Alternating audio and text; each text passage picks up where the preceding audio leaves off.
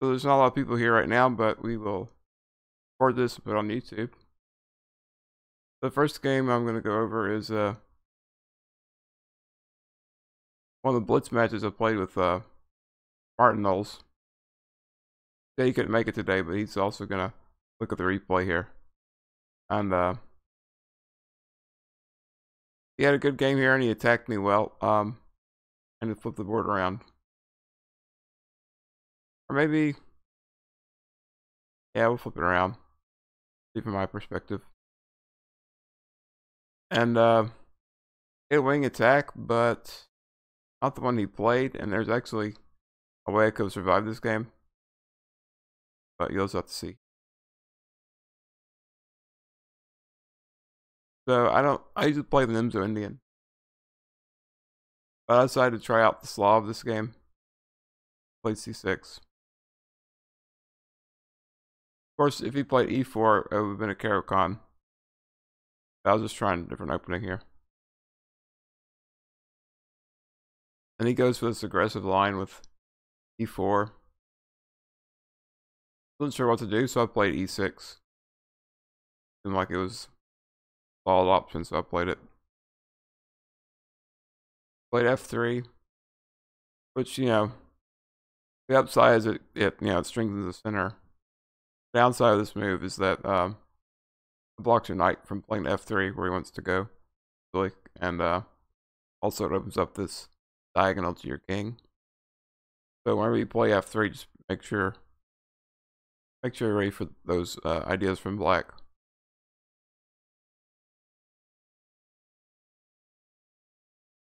And here you might be able to play e5. That'd be interesting. My knight would have to fall back and then be a French type of position. But my pawn's on c6, where normally isn't in that opening. So yeah, I pin the knight, and I end up trading the bishop for the knight. But bad part about that downside is that I've placed all my pawns on dark squares. I trade this bishop who's on a dark square. It weakens all of these. And then the bishop that's left on the board is trapped for a good while. But that's just, the upside is that he has a little bit less control over the center.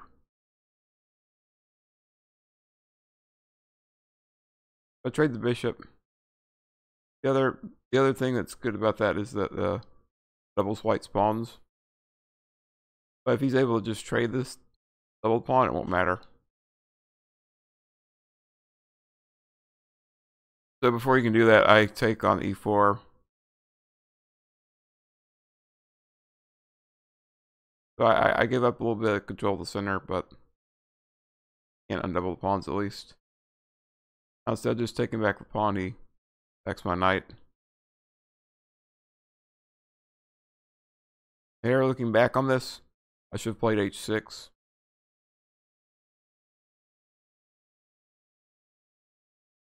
Didn't. He takes e. Takes e. F takes e. H4 check.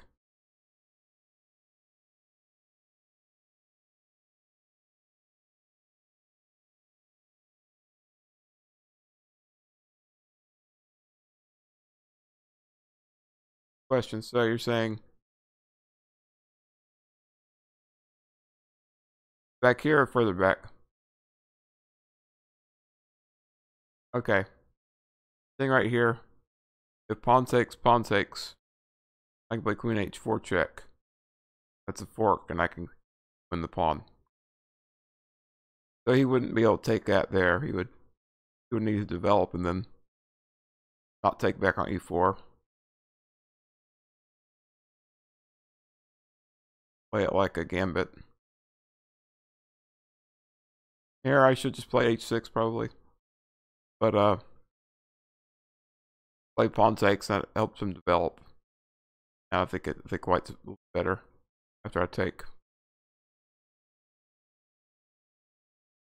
Now, yeah. Kind of opening up and my bishop's still trapped. My knight's still on b8, so I think white has a little bit of advantage here. h6.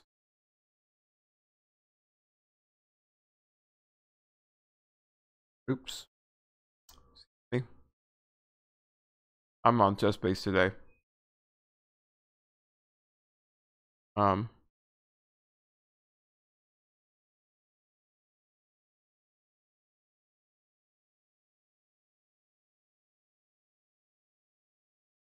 Yeah, now this is really scary looking. Rook is lined up against the queen, but there aren't any discoveries at the moment, so I castle. And now I back the queen up. Now he plays knight f3. Isn't a great idea because, you know, the rook's already open and there's no reason to retreat the knight. E2, I think.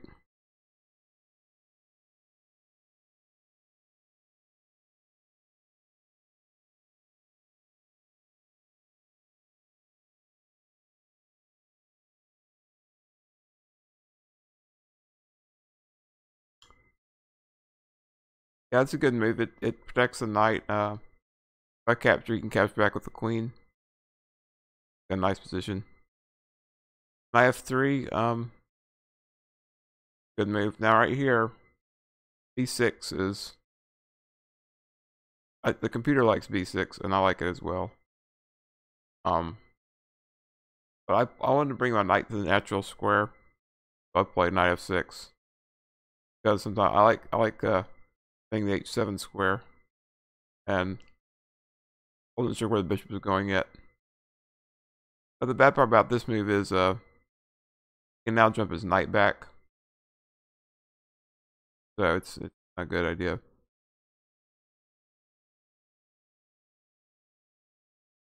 Because before, my knight was actually more effective because when he's on d7 he was protecting square, but now he can just jump back in or repeat the position.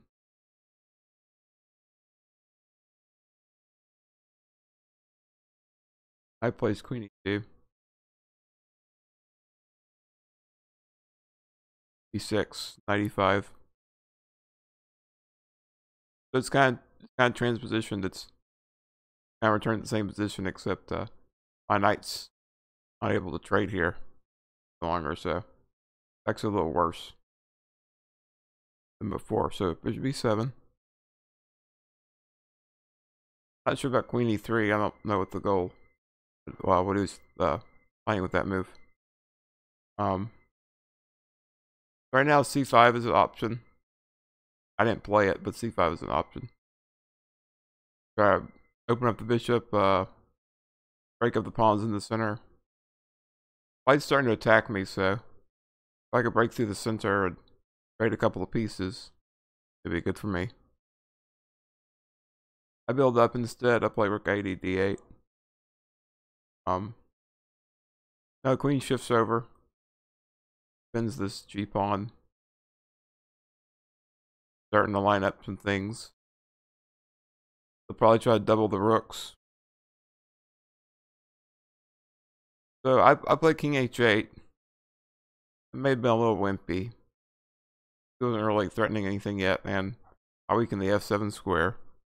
Comes into play later.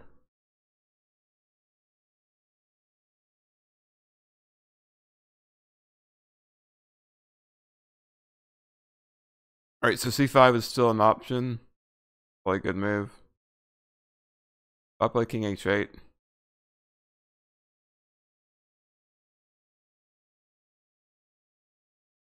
Here's where things get interesting. White to move. Where do you think he went? I'll flip it around. Alright, so now you're playing as Martin. White to move.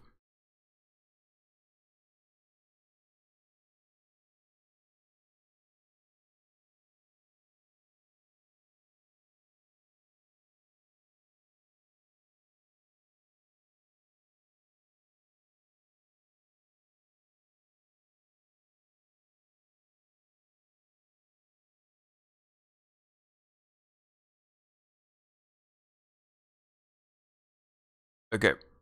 he played that was like a interesting move. I don't know if it's sound or not, but he played rook takes f6, which is fun way to play in a blitz game. Does the exchange? In return, he gets a1 rook into the game.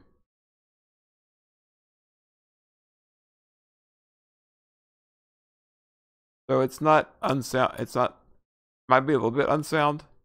But it's not unsound to the point you can't play him even in a blitz game. I think it's an effective move to play.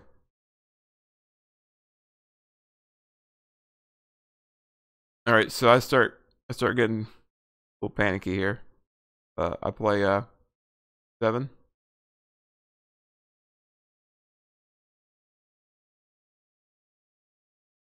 I forget what the computer said. I should have played instead of queen e7. But anyway, now it's white to move again. Plays another surprising move. There's a couple interesting moves here actually. Look at for a minute, see any combinations or anything here.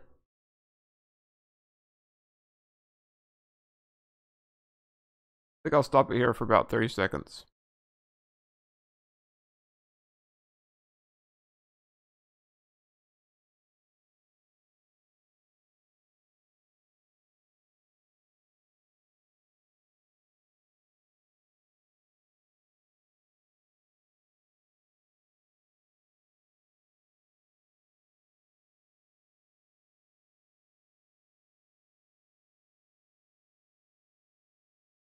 All right, now this move doesn't sound exactly, but I thought it was really creative, very cool looking.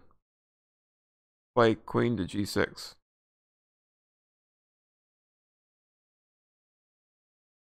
And this move's pretty out there, but it's a cool looking move. Come back to this in a minute. I'll show you another move that probably favors white a little bit. But yeah, we're threatening mate. The only way to prevent mate is to take the queen. But when we take the queen, there's a knight fork here. And if I played king to h7. I play king to g8. I lose the rook too. Variation. You take the queen anyway. Now our king can't go here. I go back to h8 and then picks up the rook as well. That's no good. I play king h7. The knight takes. Now I think we're both getting low on time now. So at the end of some of these games are going over a blitz game. So at the end the accuracy might be down a little bit. Right here, if I play king h8. Right? I thought my king was stuck. I forgot that I could play pawn to g6.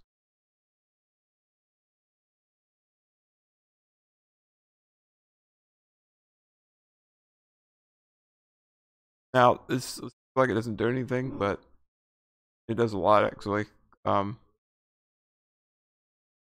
If he takes here, my king can just step out of the check now. No more material lost. Takes here.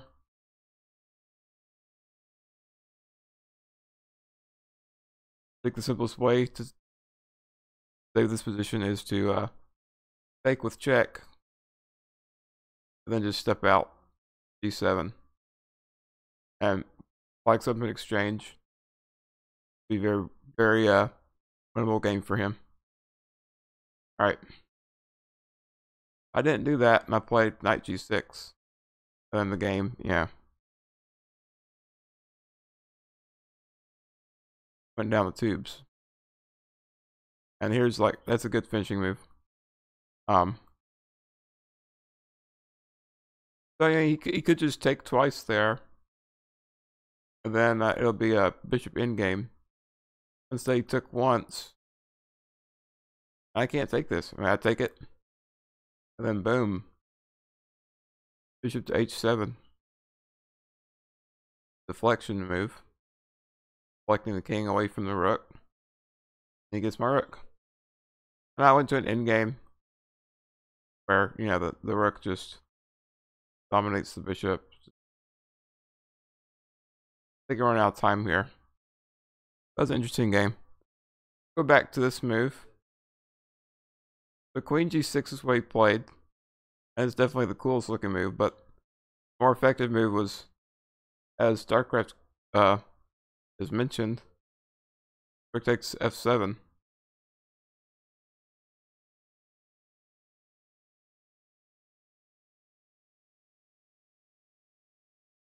So we've same idea using this fork. Queen can't take, obviously, because the knight will take the queen.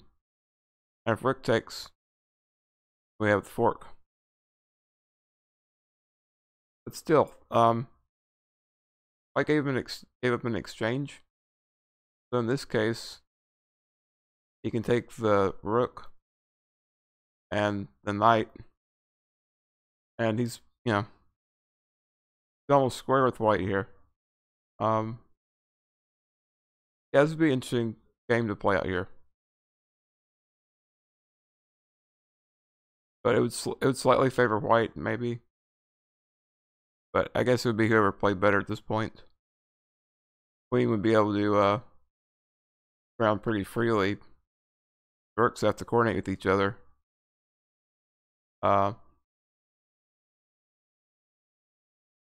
King doesn't look like he's that safe. Oh no, I think it'd be a struggle. All right, let's go to another game. Let's go to one that I won against Martin.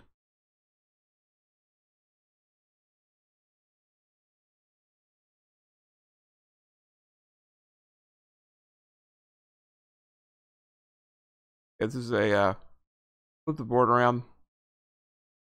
The reason I looked, yeah, I wanted to show the other game from his perspective because of those cool sacrifices.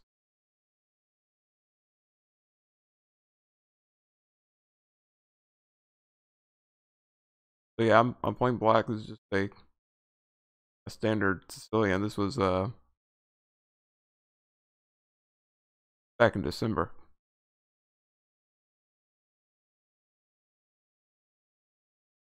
Yes, his Imanov Sicilian trying to play. But he plays a sideline. He plays knight b5. I see a lot, and that's why I moved the knight to c6 first. I want this b8 square open in case I need to hide. And I moved the queen back to d8. It's trouble for me because he plays knight to d6 check. I need my queen watching the square. And I also need the queen watching the e5 square. Because another move potentially would be if he ever gets a pawn to e5, that could be trouble too. Queen on b8. And it looks like we're wasting a tempo, but we have to move the knight back as soon as we attack it. With pawn to a6. Not that bad. Now I'll play knight f6 because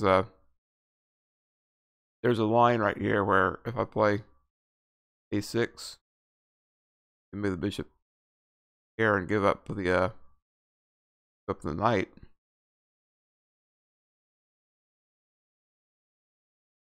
We get some crazy stuff where he's threatening to play bishop here and win my queen, and anyway, it's a mess. And see here. Yes, and it goes something like this, I think. Yeah. Jack.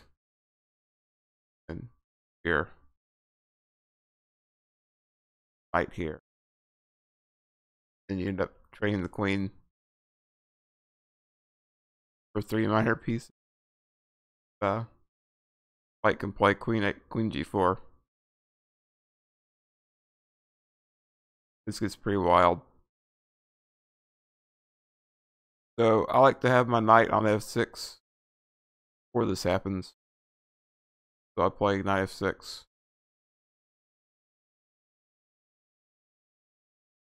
He doesn't have this queen g4 move at the end of the combination. So he could probably still try it, but position's a little different.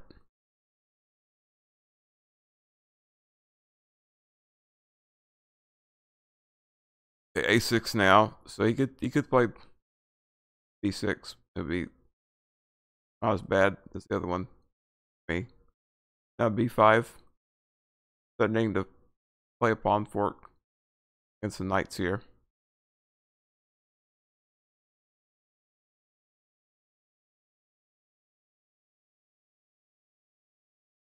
This is another blitz game, by the way. It's another short one.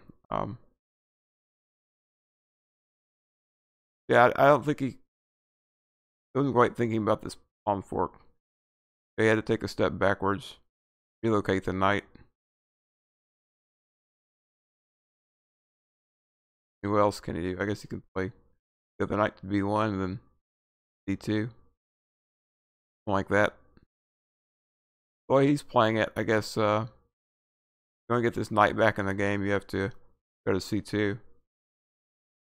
Maybe c3 later, and then knight c2.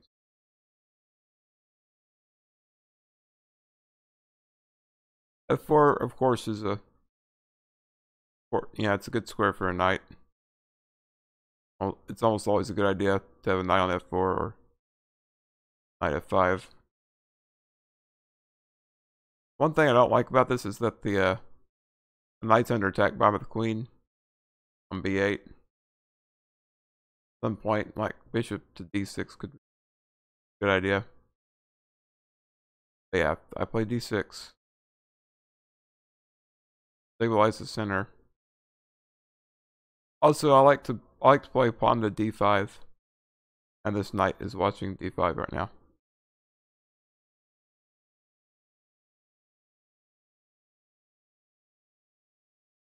Although I guess on his normal square, he's doing that anyway, isn't he? So I get ready to castle. I don't know that I'm, going to castle anytime soon, but I just want to be ready to castle.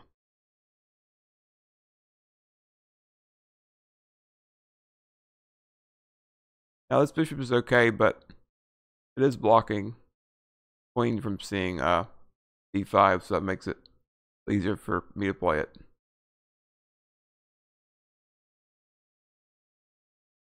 c7 just to get the rook ready to play. Alright, here I play rook c8, which is not a terrible move. It's fine. That's why I moved the queen, so I moved the rook. But playing knight to e5 now is a good idea. To blockade the pawn. And it uncovers the wait a minute. Chris Cashman, thanks for the follow. So knight to e5, it unblocks the bishop. And it the d5 is possible now, and also this knight blockades the e5 pawn. Then the Sicilian, many variations, you try to play d5, break in the center, and it really helps you equalize the game. And one thing you always have to look out for is can white play e5. In this position, you can't play e5, but it's gonna be a good idea. So I don't do that. I play rook c8. I see the plan, but I play a move later.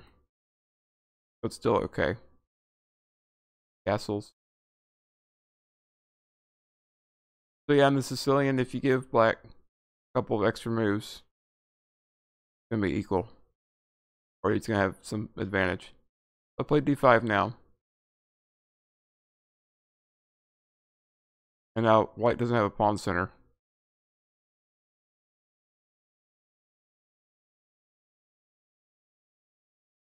Yeah, the pressure's off.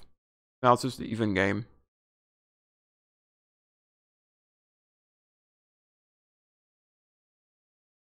Knight c4.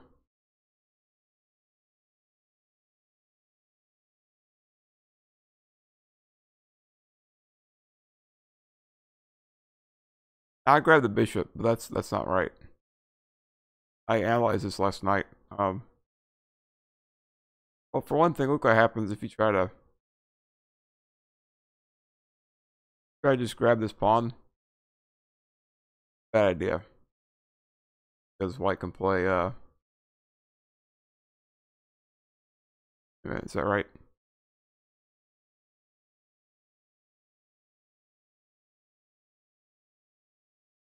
Yeah, no, he takes here.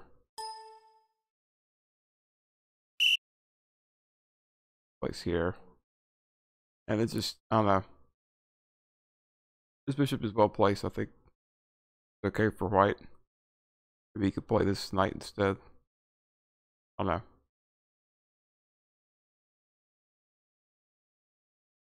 And then another thing is, I'm going to take the initiative here, so bishop to d6. So this does two things. It attacks the pawn, and it also covers the f7 square.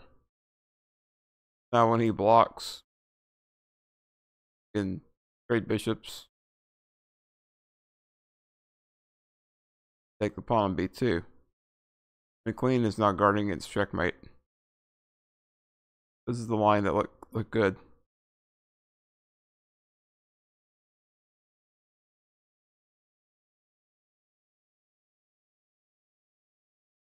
So I grab the bishop instead.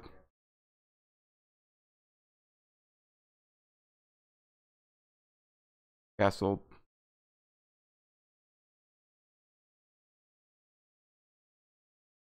What's the other move?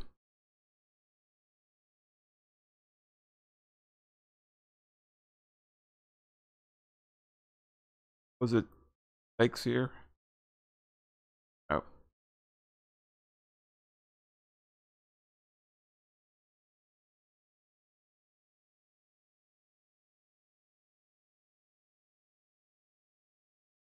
Oh yeah, I know, this is a bad move. So he's attacking me twice here on d5. So I castled.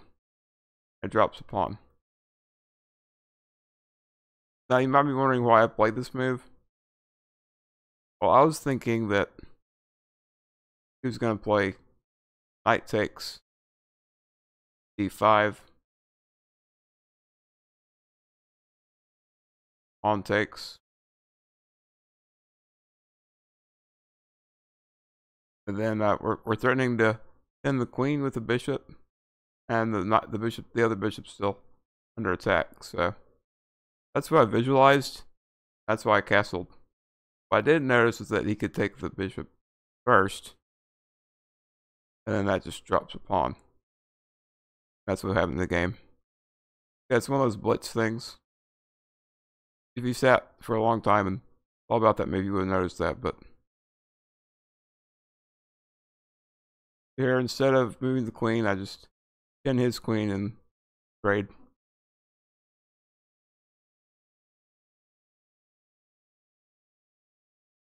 Here's where things get interesting. Here, white definitely has an advantage, but I slowly push back the rooks. And capturing the rook does nothing, right? Let's just put another rook. Let's recapture, and then instead of contesting the 6th row, it'll just belong to him. So I don't take. Move my king up a little bit. Because for one thing, he's now threatening mate. Get check here.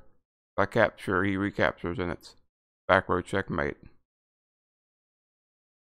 I move my king over. And then instead of now I decide just to go up the back row. This way I can defend the 6th row and 7th one and bring my king up.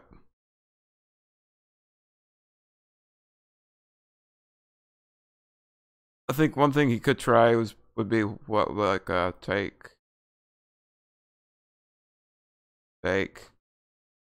then rook here. That looks pretty good. Your rook's gonna have to be really passive and go to a7, and I'm a pawn down. That's looking kind of bad for me. He moves his king up instead, and now I get to move. I can play a king to 7. Now I look at this again with fresh eyes. Maybe I should take here.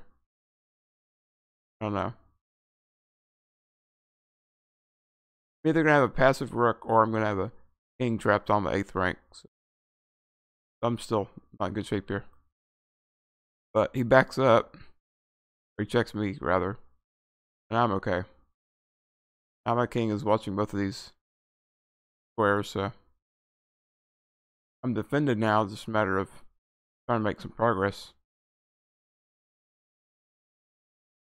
Now I think he's just trying to get behind my king with 2 rooks back here. Now I play a move. I don't know if it's a mouse slip or if I was just running out of time. I'll play rook f6. We're both down under half a minute at this point, so it's gonna get a lot less accurate. But yeah, rook f6 doesn't do anything.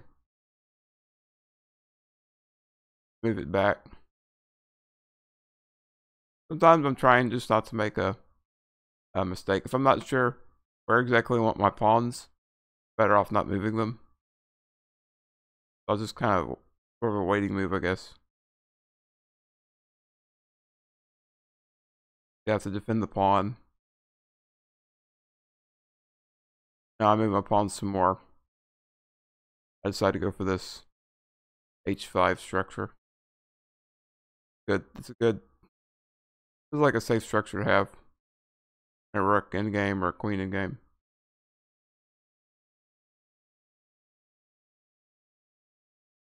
I move the king up. And now he's made a few too many pawn moves. And now I actually get really powerful e-file. So now all of a sudden I went from being worse to a lot better here.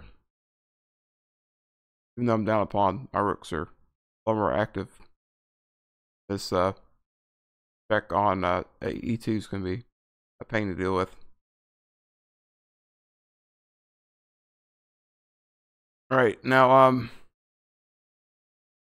I plays rook to b8, which ends up being a it's a pretty big mistake actually. White's move. I'm gonna leave it here for about a minute or 30 seconds. Yeah, just look for a few moves, and if any suggestions, let me know.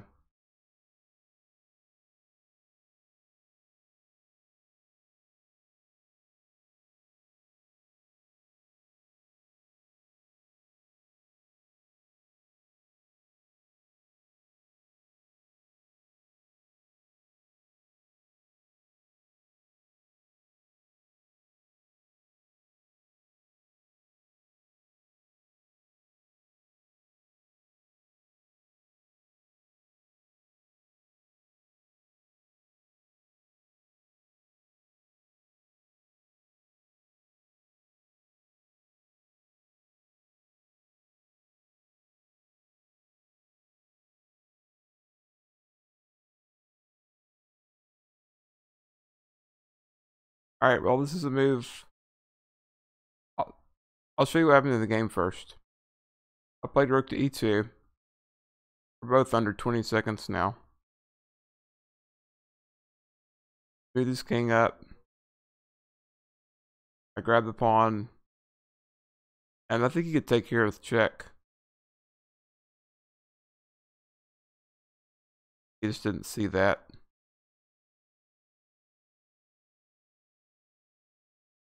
I'll take the pawn. And now notice if he takes takes this way. Get this check in. And then it's tough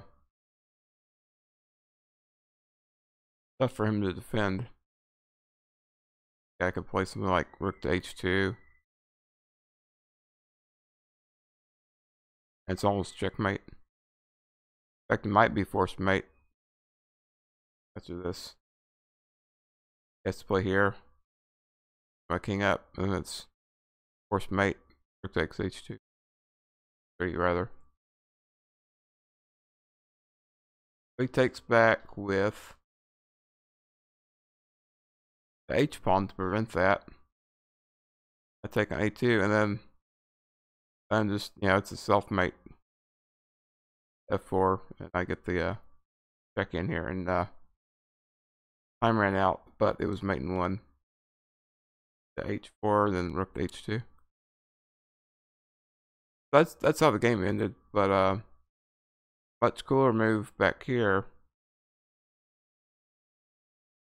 was king to g4, and it's just completely said the wrong square. King g5. And the position's just absolutely winning for black now. Just for an example, rook to d8, and now it's forced mate. Rook to e2 check. Can't play king to g3 because the king's up here now. Plays king g3. We get h5, h4 checkmate.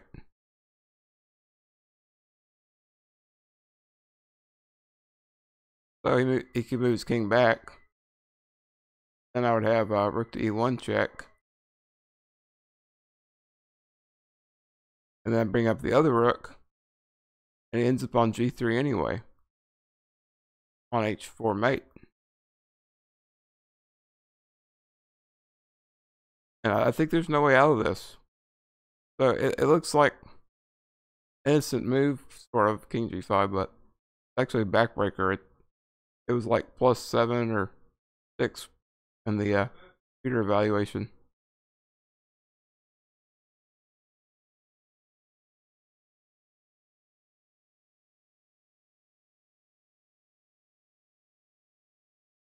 Yeah, that's an interesting game.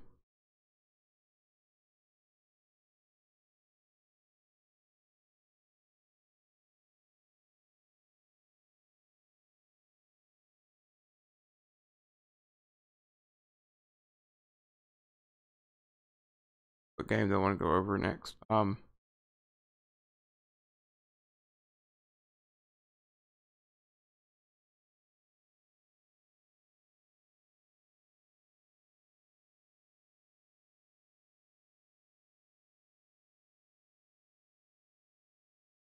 Okay, go over this short game played by playonchess.com. It was submitted by White. We're gonna look at from his side. I think he'll probably watch this on YouTube later.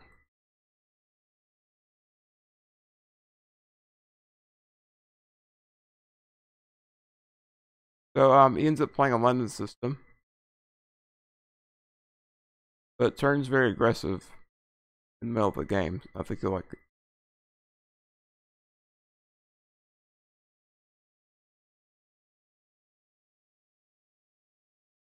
It's just developing,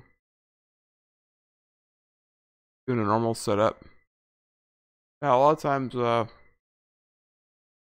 I was playing black here, I like to play c5. I prefer that to knight c6. I don't want to block this pawn.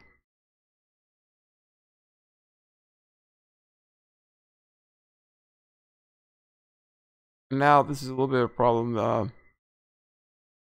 Queen's blocked from defending d5. Be an issue later. Not really sure what the plans are for this bishop on d7.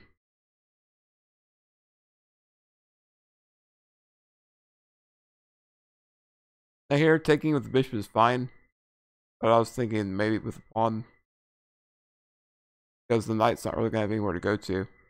With this bishop being on d7, pawn takes is kind of interesting. You'd like to go here, but he has to end up going all the way back. Knight can't go here because the queen can take it.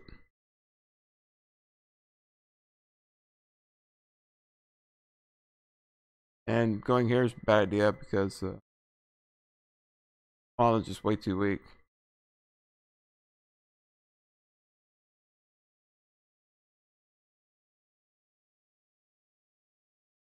Maybe you can play bishop c6.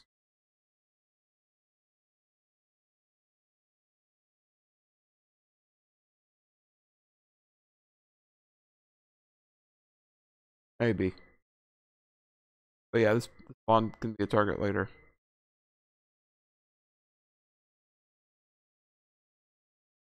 So anyway, castles. Sorry. Yeah, here we are. Knight e5, knight takes. But bishop takes is fine as well. Might be a little simpler. Castles. But castling, you don't want to take lightly. You don't always want to just automatically castle. White is not committed to castling. So, castle too early on the side of the board where you're going as an advantage, you could just get attacked. Castling can actually be detriment if you do it at the wrong time. But it seems like a pretty automatic move here. Plays there. d3. I play c6.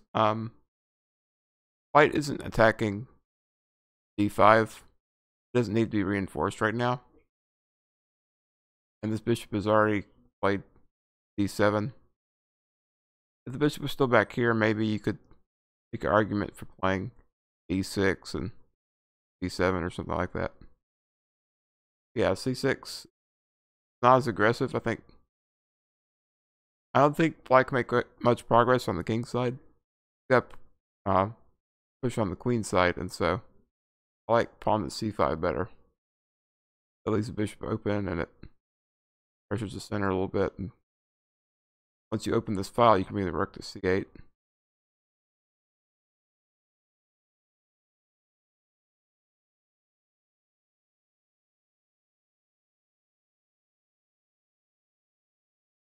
White attacks with g4.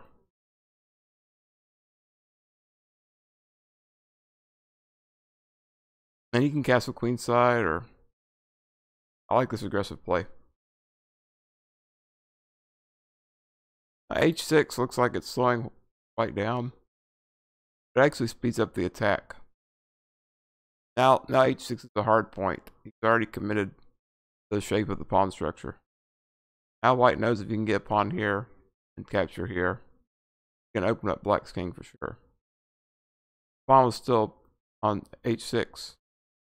Might be able to get through, but it'll take a little longer. I think White could play his queen to c2 and threaten this pawn. You have to move it up anyway. But h6 does help you open up the king. Now, f4 is a mistake though, because all these lines your bishop gets trapped.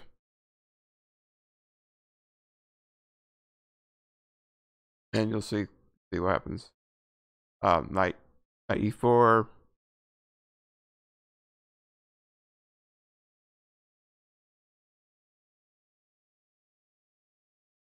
And good line to show you. Right here, yeah. What happens in the game? Knight takes, pawn takes, the bishop's under attack, gets to capture. And now this, the bishop's trapped. And in the game it works out, but you could have accomplished the same thing without trapping your bishop. Yeah, the idea of f4 is to pair g5. But if you play h4 instead back here, play h4 instead, you have all the advantages of being able to play g5. Your bishop can run away in some lines if he needs to. Also, you want to open up the H file. And if you play G5, there's a possibility it might take you. And when you take back, you'll open up your rook. So for that reason, H4 is a little bit better, I think. Not to mention that it opens up your king a little bit less. When you play F4, you might get checked on this diagonal at some point. Now here, it's possible to take with the bishop first. What happened in the game was he took with the knight, and took back with the pawn, and then the bishop's under attack, and this bishop's trapped. But if you take with the bishop first, he takes back. There's nobody under attack right now, and you can just play G5, and it gets real interesting after this.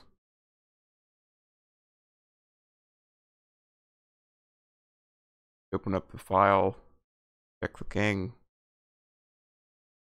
and you lose your bishop. You're down material, but king's all the way opened up. The knight might be able to jump in soon. And yeah, white has a lot of potential for a checkmate attack here. And this pawn on e6 is weak. He has compensation for the piece. But I like to have concrete lines before I sacrifice something. I'm a little bit materialistic. Go back here. And also he takes back with the bishop. White can play it for.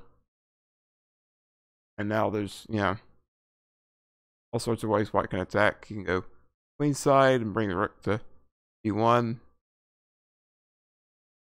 Attacking. Knight can jump into e4. Lots of ways. Go back to the game though. Bishop got trapped. And white played g5. He's gonna lose the bishop. He wants to make sure the king is opened.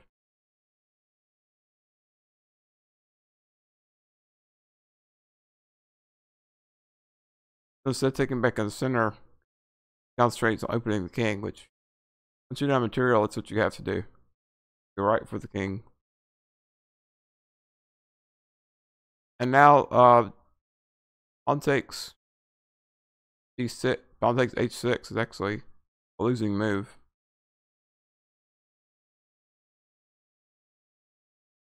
So back here, after g takes, one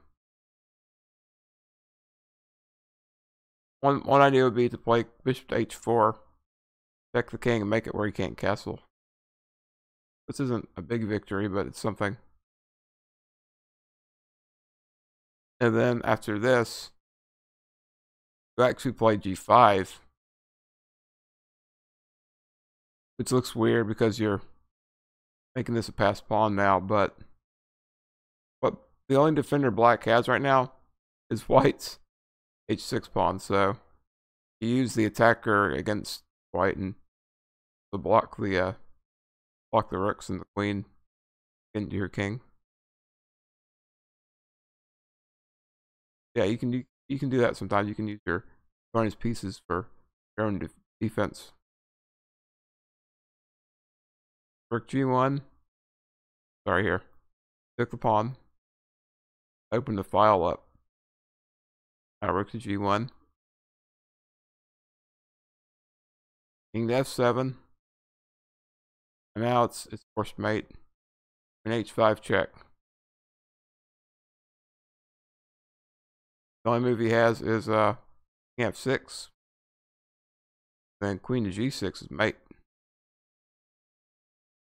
That's how it ended. But what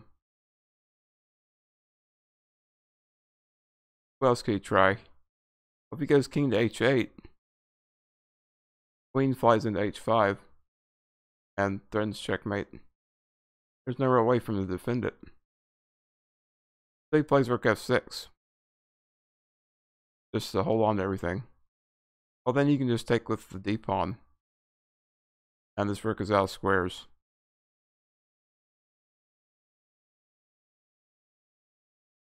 Yeah, I thought that was an interesting game.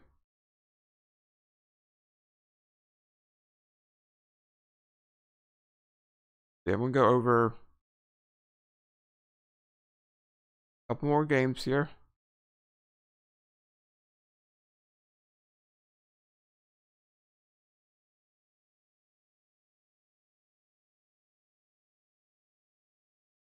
Go this game first.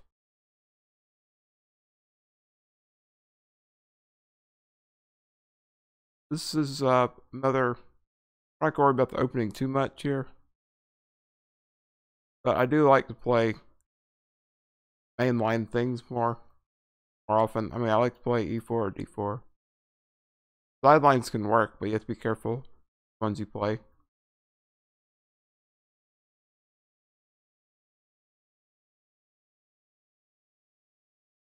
So we sort of have King's Indian attack pawn center here.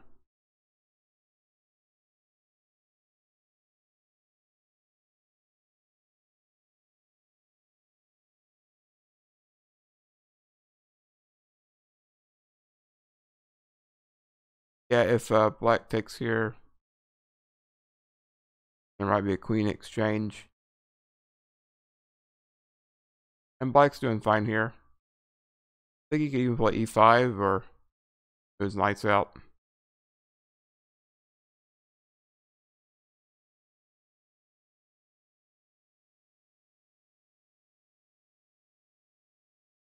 Now, yeah, you could play bishop to H4 maybe.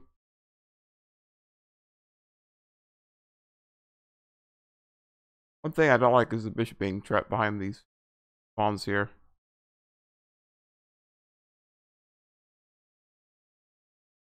Now in taking, black gains a little bit of space. So I would leave the pawns like this for now and just my knight out maybe. Remove the queen to get ready to castle the queenside. When we capture, we lose our 4th rank pawn, and black gains a 4th. Hold on a second, I'm mistaken here. Pawn just drops, right? Fine.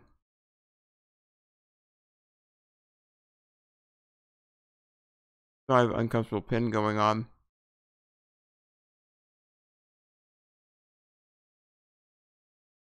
That's a good counter move by black. Right now, I think you might need to play queen d2. The way the game played out, this knight really got in the way of you castling.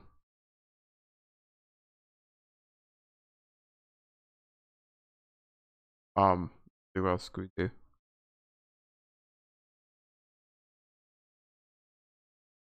Yeah, you have to be careful. He's about to take care on c2, 3, and then be a fork at the end of that combo. So knight g2 defends that.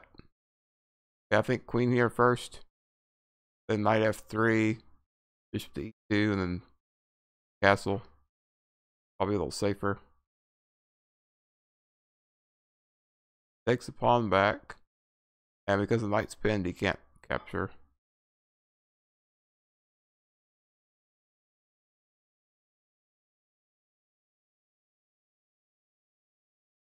And now it's actually turning out to be okay. And right here, you desperately need to take with the knight. Take with the knight, that allows your bishop to move here, and you can castle before he traps your king. By taking with the pawn, your development is still a bit slow, and you're risking a rook getting to e8 castles.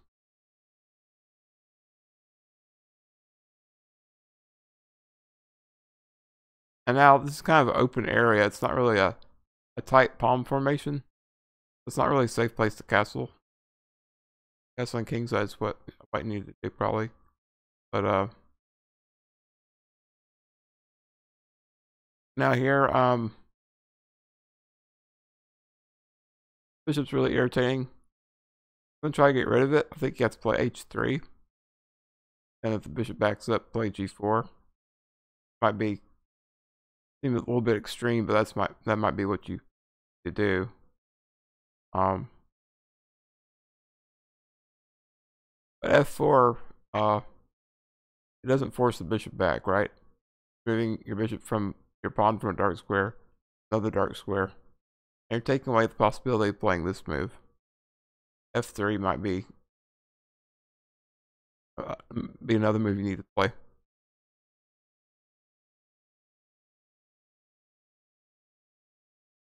Wait, but yeah, with F4, now lets the bishop just stay there.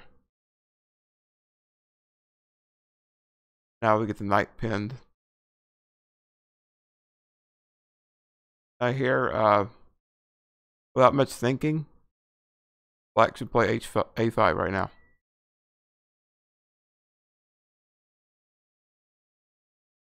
If white takes this, then you know, king is just wide open to attack. We couldn't do that. I think he would have to, might have to push the pawn instead.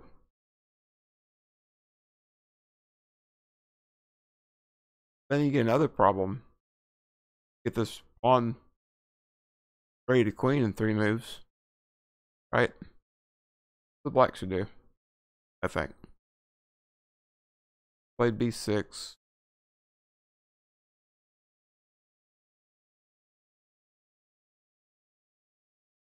H4 again. We can't attack the bishop that way. Not a surprising move. Black plays g5.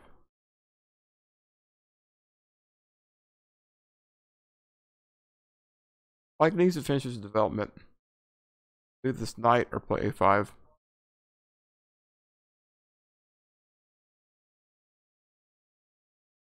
e5 actually helps white open the position up, give him some options. Counterattack.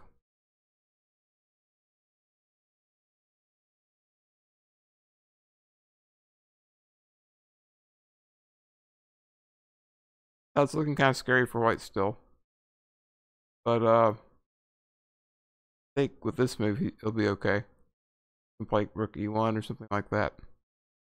Goes for the attack. That looks like he's dropped a piece, right? He had 2 defenders, like had 3 attackers. That's not really the case. White can play one move the computer suggested. Rook to e1. This bishop is pinned to the rook, and it's pinned to the queen. It can't go anywhere. You actually just win the piece back. Fine.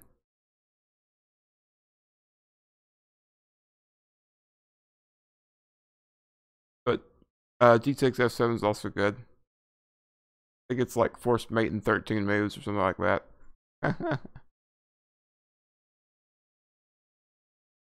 One thing I was looking at here that didn't work was playing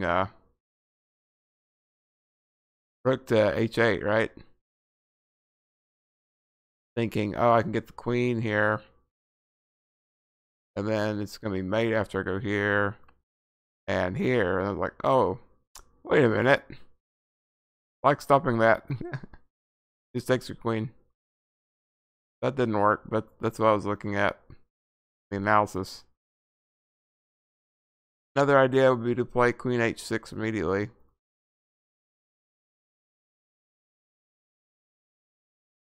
But it's just not quite mate. You can escape it. Oh.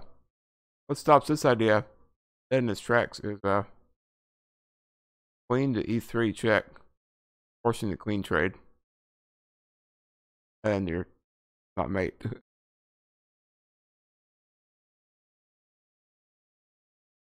So g takes that's the best move. Takes. And here we still have what? Still play here, I believe. Those rook technically isn't. Bishop isn't pinned to the rook technically anymore, but oh, I know, it's still pinned to the queen. So this move still works. Queen is stopping the bishop moving.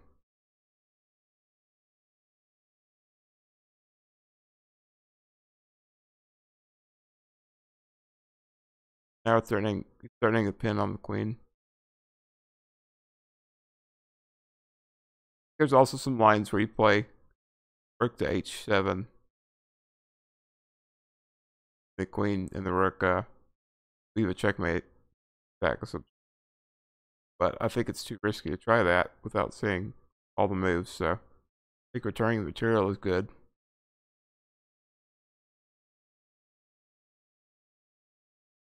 But yeah, I'd play Rook E1 to do that.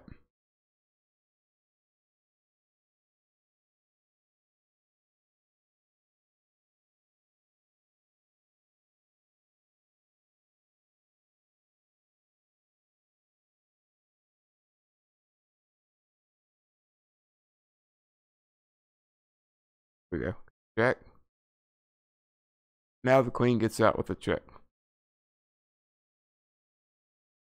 And now he steps into viewer F7, and it's pretty much over from here.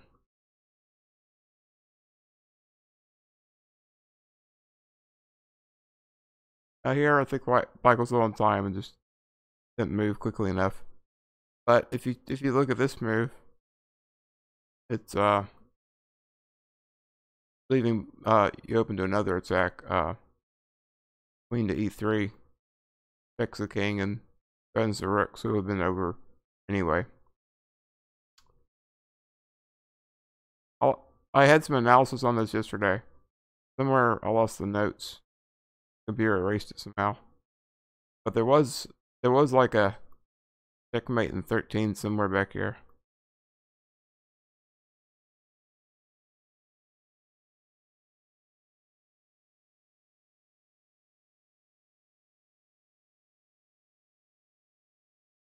Starts with rook here.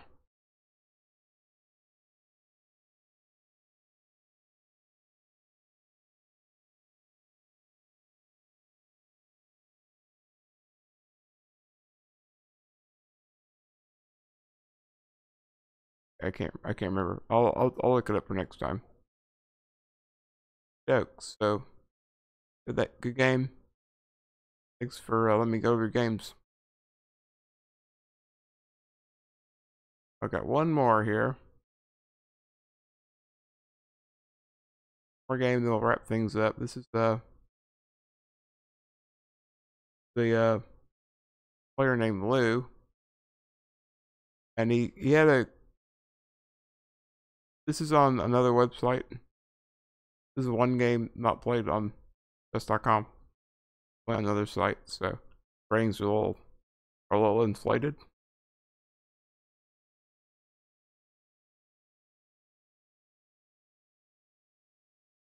Start off with a 4 knights game. And now the main move is bishop to b5. White makes a little bit of a mistake. He plays d4. And now black can play a trap here. Play.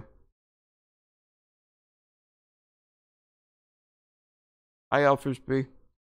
How are you, man?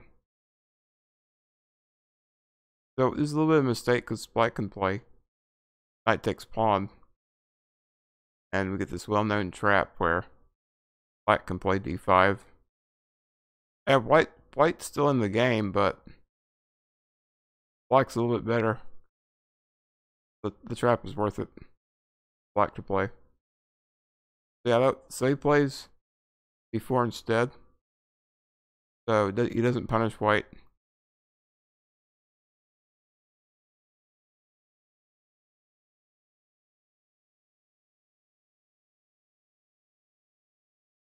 White castles. And now that sort of trap I don't think works as well. Because you might walk into his pins.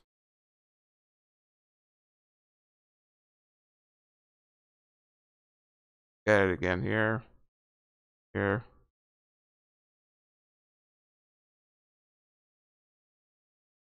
I'm not so sure it works as well anymore.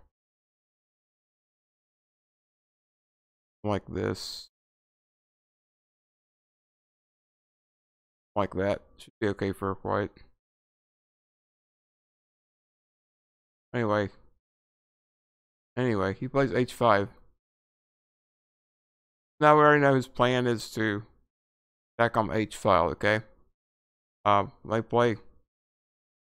He didn't castle, he waited for you to castle. Now he's gonna try to open the h file and Let's really be on the lookout for that. And so he plays d3. One thing you have to look out for when you play d3 is that bishop can't return home. So you have to be especially wary of having a pin here.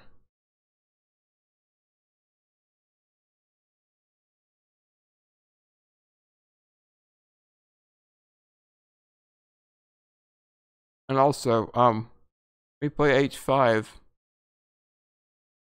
it weakens the g5 square.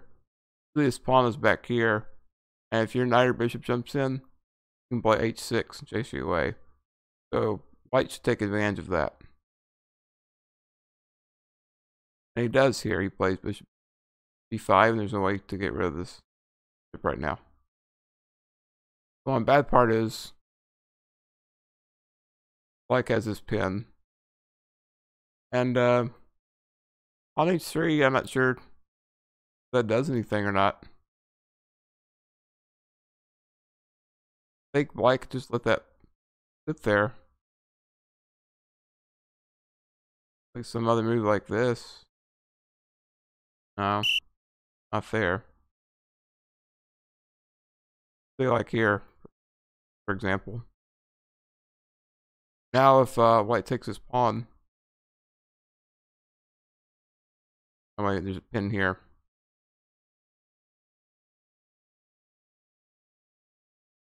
Anyway, you get in a position like this. The knight gets chased away. And this is pretty dangerous for your king. Thankfully right here, the queen can't get over here right now, so might be okay. That's the kind of sacrifice you'd be looking out for. So he steps out of the pin, which is natural. But the only problem is, you can open up the king now. He plays bishop takes f3. Now usually you don't have to worry about double pawns. Right here, the king's in a little bit of trouble.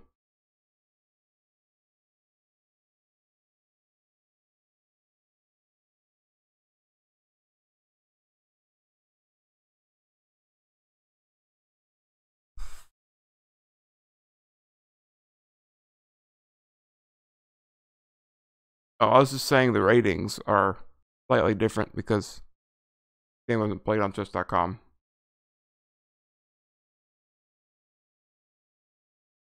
Chess.com's ratings are somewhat lower, so a lot of other websites give you a higher rating for the same skill level. Yeah, we get these double pawns. There's open file to the king now. These pawns are blocking each other, and that's gonna make it difficult for white to use his queen. Get over here to help, and same thing with the knight and the bishop. And with the pawn, without a pawn on g3, there's nobody to protect the f4 square.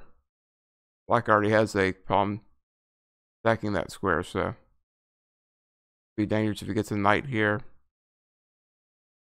And overall, it's just hard to defend. This H pawn is by himself, and these guys can't defend each other. But there's no rook on the open file right now. H4. Now white just made a mistake. We all make mistakes. Play bishop takes h4. Forgetting that the rook can capture back. But he keeps playing, and things turn around for him, and he almost won this game.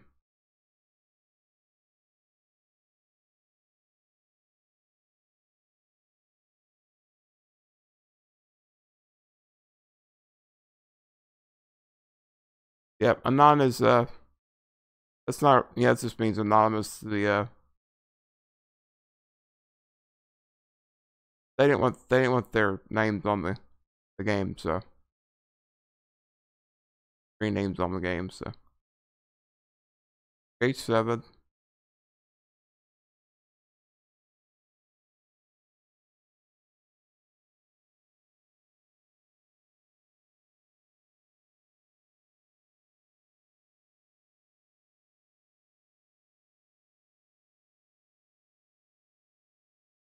So white's behind. He doesn't want to trade queens right now, so he backs up. I'll make sure I didn't miss something.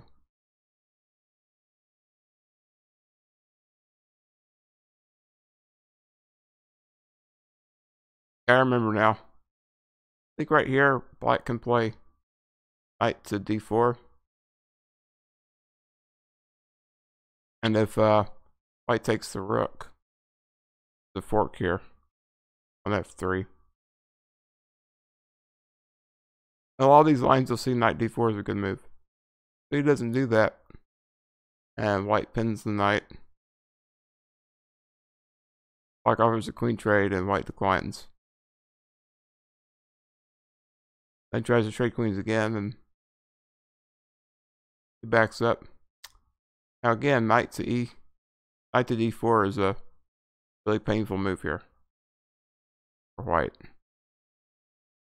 Making a couple threats. One of the threats is to take out this knight on c3 who's protecting the bishop. And you can win the bishop. And if white, takes here and then plays a move like this, black can capture here. And the queen is overloaded. He takes here, then get mate. In fact, I think this pattern comes up in just a second.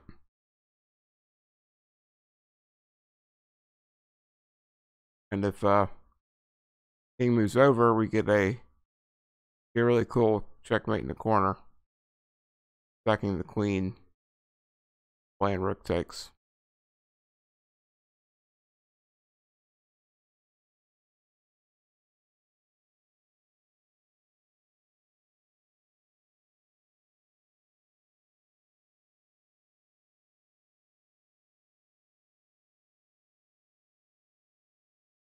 Now black sees this idea. Plays knight d4. And immediately right here, boom. Black should play knight takes f3. Mate in 3 moves.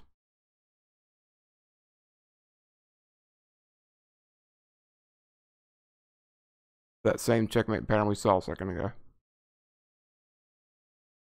Didn't see that he plays rook b8. White tries to get some sort of plan going. Tries to get his knight over there to help. Drops a pawn though. At least now white has an open file with the rook, so not much, but something. Of course, now he's threatening to play at checkmate again. Here you can play knight takes f3, right? It's still waiting there for him. But he doesn't see that. He plays knight e2. And he just grabs the rook. He didn't see the forced mate.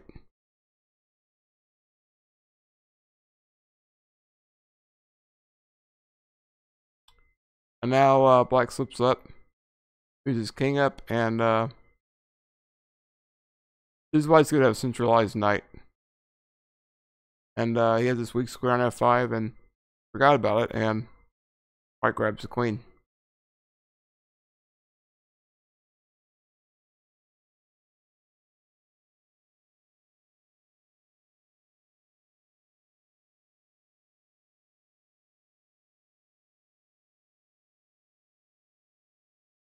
Now, there's a couple really good moves here.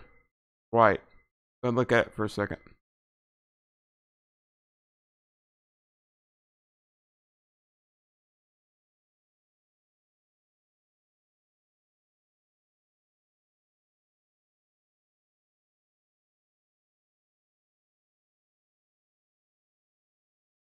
There's a couple of ways here to get an attack going.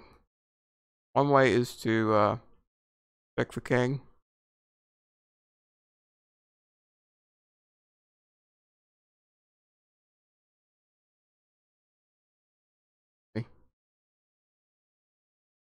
One way is to check the king and to force him on dark square, like here. Then you can win the rook. But that doesn't quite work here because black could play king to f6 instead. So that doesn't quite work. So let's reverse the move order. Play queen here first. And if he defends the rook, so he brings this guy over. You have a mate in 1. Bishop d5. So his king's not far up. He's sort of in the middle of the board now. And there's tactics like this you have to look out for. And yeah, queen g5 is just really winning for white. Because we're threatening this checkmate and you're threatening the rook over here. Hard to see though. I don't feel bad about it.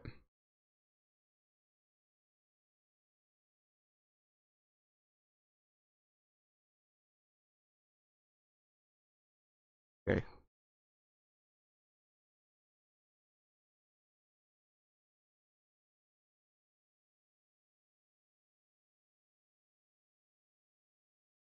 Now there's some other ideas you can try. Maybe this is the game with the long checkmate actually. Because you could take the knight to deflect him away from this pawn. You can capture here. Actually, might be able to win this that position. But it's sort of maybe you should be looking for. And white plays an incredible move here in a second.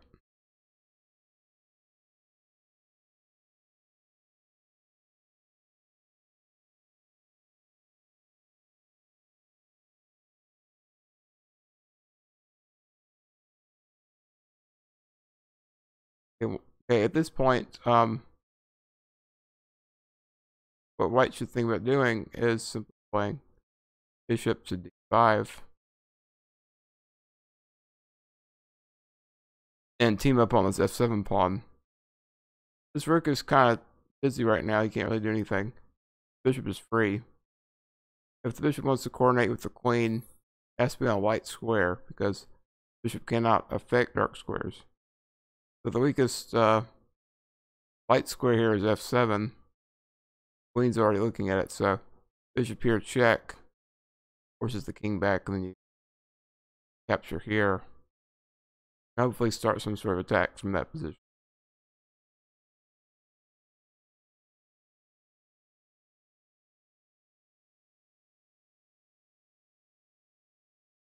And here, white loses, but this move right here is actually very good. Computer loves this move. Rook g6. But we have to see a follow-up here. And this bishop's under attack. Go ahead and look at this position for 1 second. I'll let you think and show you the move that wins by force.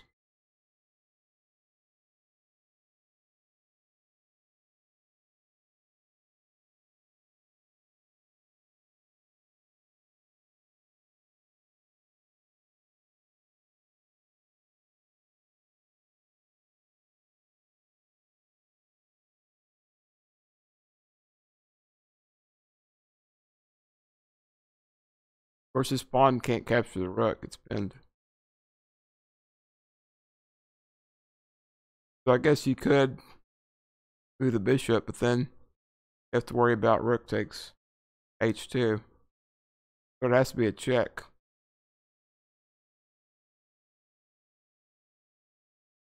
So queen to f6.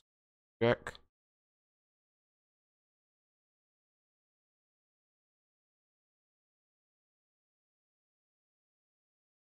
And if the king moves back e8, runs into moves like this. Check.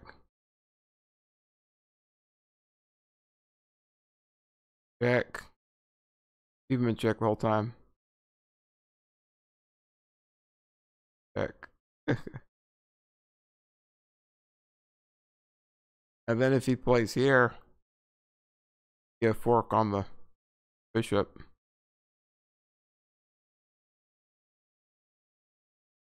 So you either get checkmate or you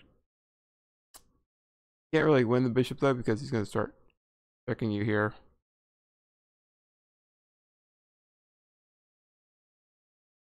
Probably escape the checks. I'm not sure though.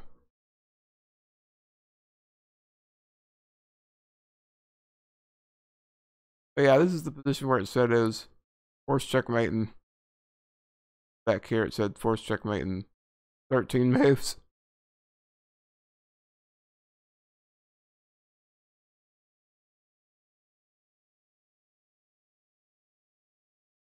Can't go there. If he goes to d7, then get this move in. Queen's protected by the rook. The only place you can go back to is e8, and then you get this check. Get this check. He has to block it, so that way avoid check, and then yeah, mate in 2, check.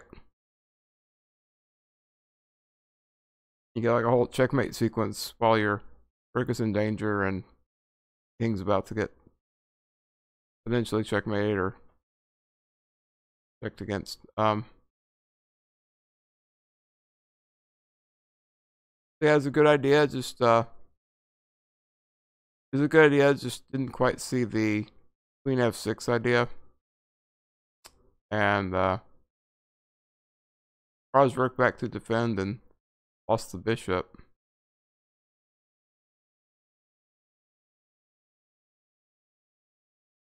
And here it's just hard for white to do much.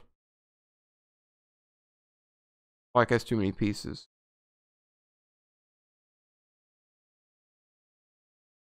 Queen's the most powerful piece, but black has pawns. He has a rook, a knight, and a bishop for the queen. So it's hard for him to fight on here. Queen can't do everything on its own.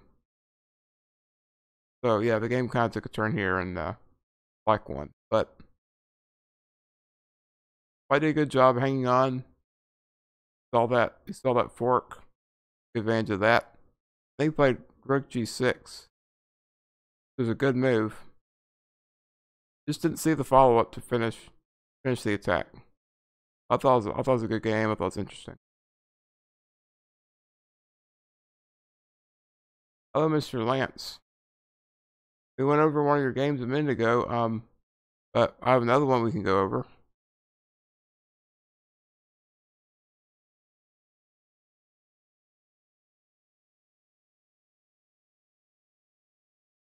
But you can make it. I'll be posting the full video on YouTube tomorrow.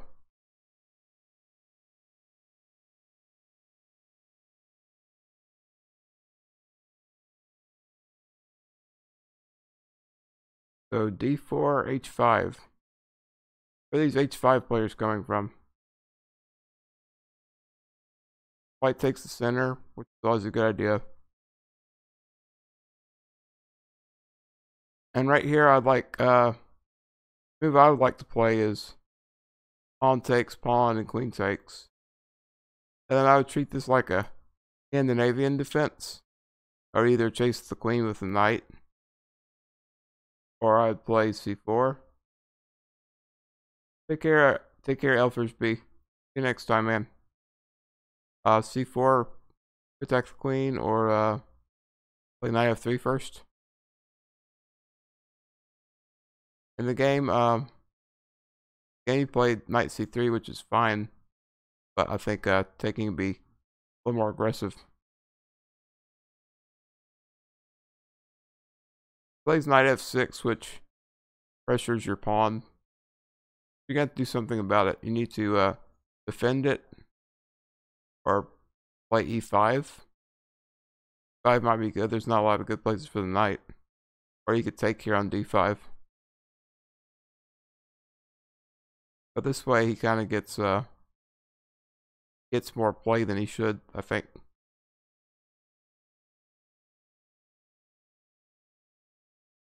The trade knights.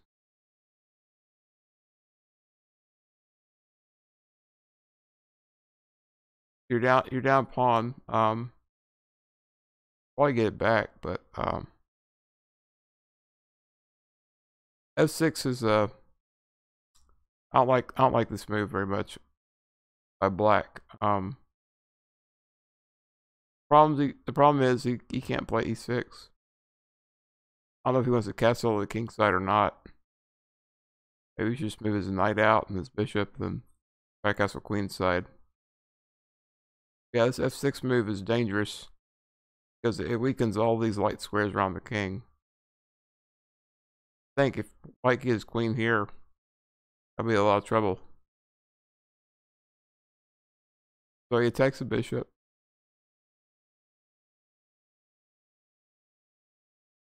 And now I like this move, knight e2. Clever way of developing the knight. Go to f4, go to g3, or you can go over here to the queen side. So it's a good move to play, I think. Now a5, that's too many pawn moves. Black needs to develop. Pawn behind here.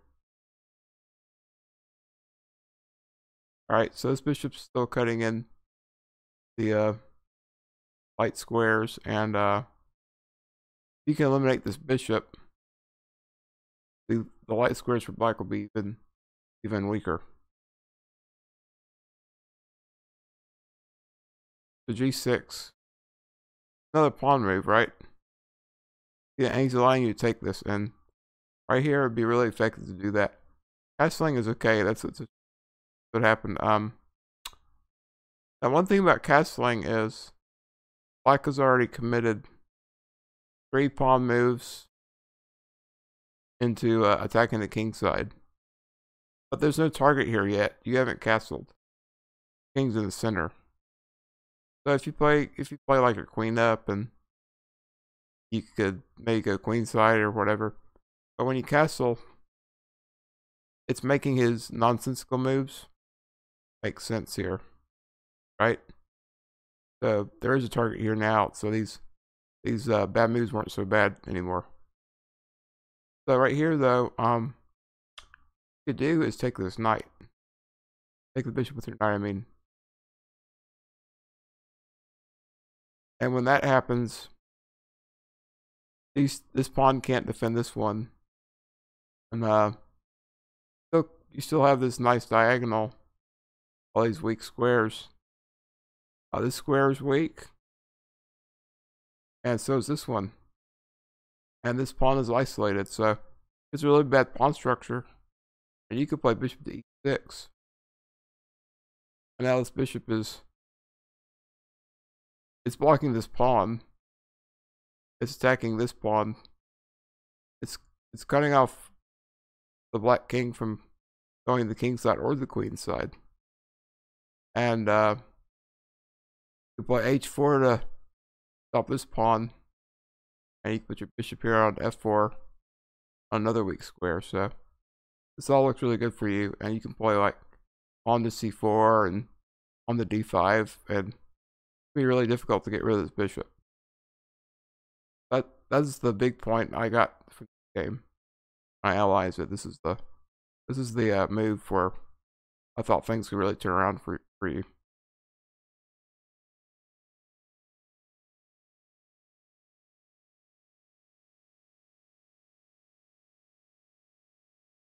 So black finally moves his knight on the queen side. I still need to figure out what to do with the bishop.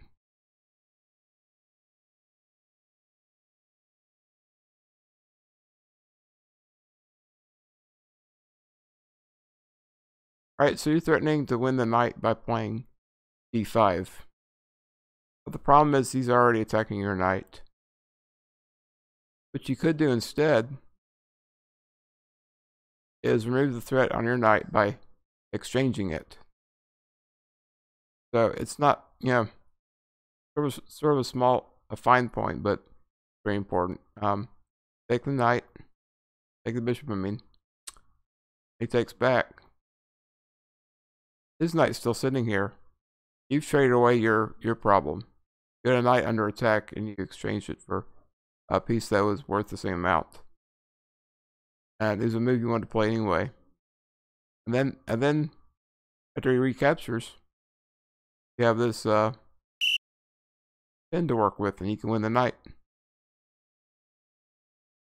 Now, usually to counter a move like this, Black would like to be able to play pawn to a7 to pawn to a6 and threaten your bishop in return. Maybe get some sort of counterattack.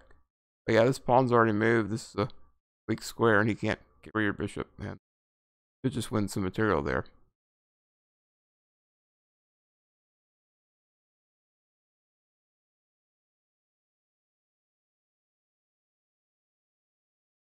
So instead, your opponent plays bishop to d7.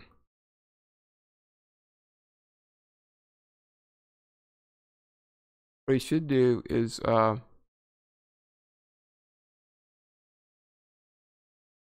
believe what he should do is just take on g3.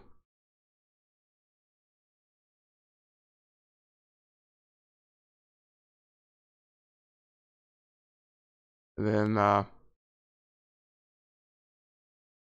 take here. Might be able to play like pawn takes h2. Then maybe even just b6 here.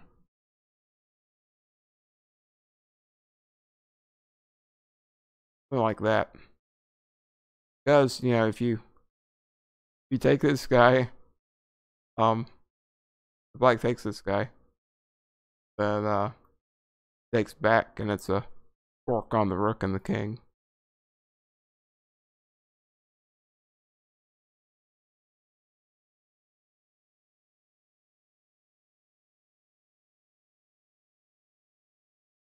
Changing is fine.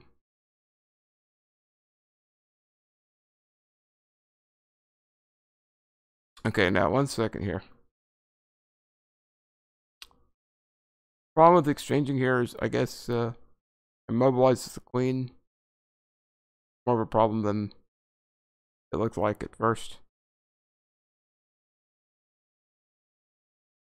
I had an alternative move. I'm trying to remember what it was.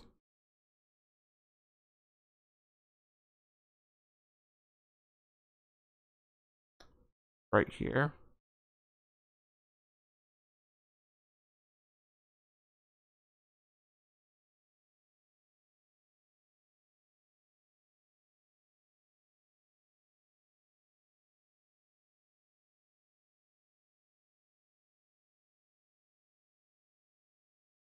Oh, this is it right here. Yeah, what I was saying, now right here you should take the knight. And here, your knight's under attack and your bishop is as well. So I was saying maybe you take with the knight instead. And then after he takes you back, play your knight to c5 and play your rook to e1. And this would be a better way to play probably. Because the way the game happened, knight takes e4, ended up opening up his queen. Thanks for the follow, Lance.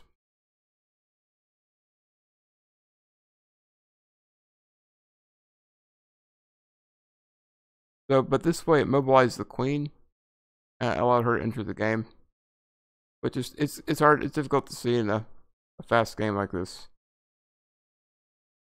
And now this is getting difficult to defend. Play pawn, knight takes pawn, and that, you know, that's happening all the way across the board in another area, and it's hard to know what move to play here. But yeah, I move over here. Black doesn't care about this pawn because it's not near the attack. And now Black plays a really good move here. I'm going to stop this for a second. Go ahead and type in some ideas if you have any. Obviously, Lance knows the next move here. He was in the game, but flip the board around.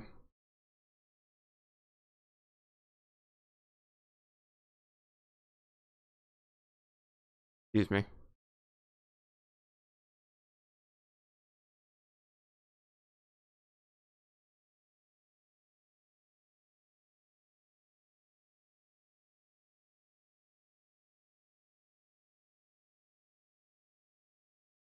So queen here doesn't do anything.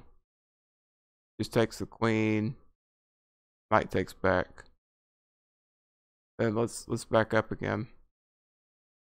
Knight check doesn't do anything. This pawn is blocking black's rook, so knight move doesn't do anything. He just moves over. And yeah, there's nothing going on. But black played an excellent move. Plays queen to e4. You're thinking, oh, well, that doesn't work. You can just play f3 now. Well, f3 leaves the bishop undefended, and black can just take. That's what happened in the game, but if it doesn't play this move, then, you know, black's going to play queen to g checkmate. There's nothing that can be done now. That's just a interesting game. Then that tactic just happened. Not sure there's much white can do now.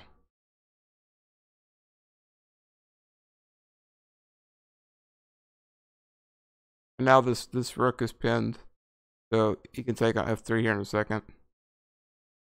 It's hard to see with the pin there, but trying to trade the queens, get a little bit of safety, see if he can win a piece and get back in the game later. But black had this other move. Knight takes f3, and it's just really nothing you can do here. I thought it was an instructive and interesting game.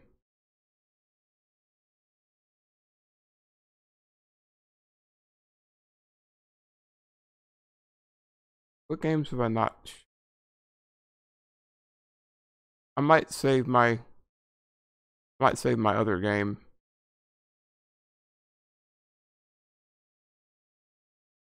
Oh, I know what. I promised Martin I would go over.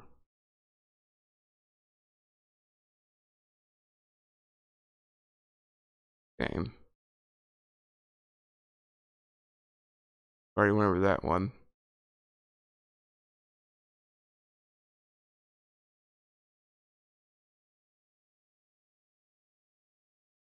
We went over this one as well. Wow, we really covered a lot of ground today. I think we looked at all the games I had on here.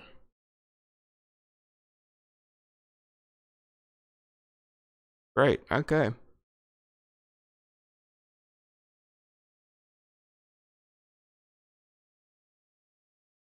Thank everyone for watching.